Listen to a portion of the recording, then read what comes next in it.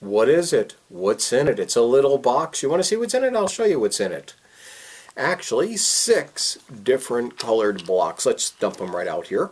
Place them back in any order you would like. There's the gray, there's the aqua, maybe a red one next. How about a yellow? Maybe a blue, maybe a white. And you notice they have little holes in them. That's so when I close the lid, I can push this rod right through, and that holds them in place from escaping. Have a spectator call out one of the colors. Red, that's fine. I'll take yellow. Let's turn the box over just like this. I'm going to open the lid. Remember, this is holding them in place. Watch what happens. 2 escaped. The others remain there. The 2 selected colors. It's called the block escape.